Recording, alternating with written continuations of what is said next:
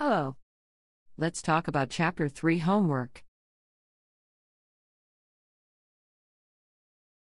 First, let's talk about how to calculate the overtime rate. In this example, we have a non-exempt, salaried worker who received $50,000 in annual compensation for a 35-hour workweek.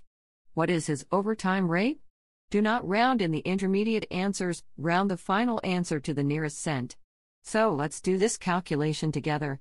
We take the 50,000 and divide it first by 52, which are the numbers of weeks in the year.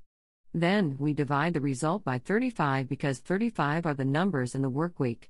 That results as the hourly rate. However, we want the overtime rate, which means we need to multiply hourly rate by 1.5. The result is $41.21. Let's try another example.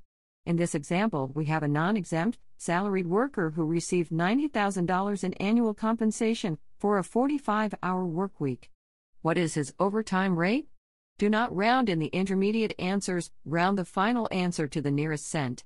We again start with the annual compensation of $90,000 and divide it first by 52, which are the numbers of weeks in the year.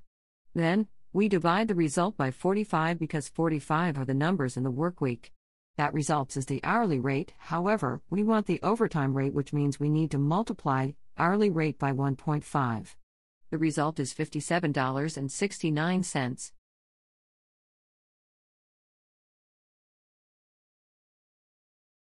We are going to continue with this example where a salaried, non-exempt worker has annual compensation of $90,000 for a 45-hour workweek. We need to calculate the weekly wages for this employee when the employee worked 49 hours for the entire week or 4 hours more than the regular work week. So, what do? We first calculate the regular weekly wages by dividing 90,000 by 52 weeks per year. That is $1,730.77. The employee also worked 4 hours overtime, and we need to calculate the overtime pay. We do that by taking the annual compensation and dividing it by 52 for the number of weeks per year. Then, we divide it by 45 for the number of hours per workweek. Now we'll multiply it by 1.5 to get the overtime rate, and then, we can multiply it by 4 hours of overtime. The result is $230.76. Finally, we add the overtime pay and the regular pay to get the total gross pay for this week. Let's now take a look at Paula Warren, who works at Arctic Outdoor Gear. She earns a base salary of $26,000 plus a 9% commission on all sales. She is married, filing joint with 4 dependents, 3 under 17 years of age and 1 other.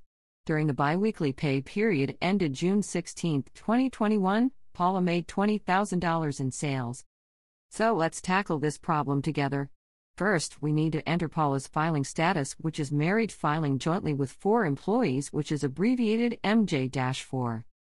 Next, let's enter the period wage. This is the annual base salary of $26,000 divided by 26 because Paula is paid biweekly. The result is $1,000.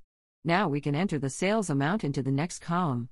We'll calculate the commission by multiplying 20,000 by 9%, which is $1,800. Finally, we'll add the regular biweekly pay of $1,000 and the commission. The result is $2,800. That's it for today. I hope this was helpful information and will make completing your homework easier. Please remember to use the Check My Work feature. You have 3 attempts on every homework. Don't hesitate to reach out if you have any questions.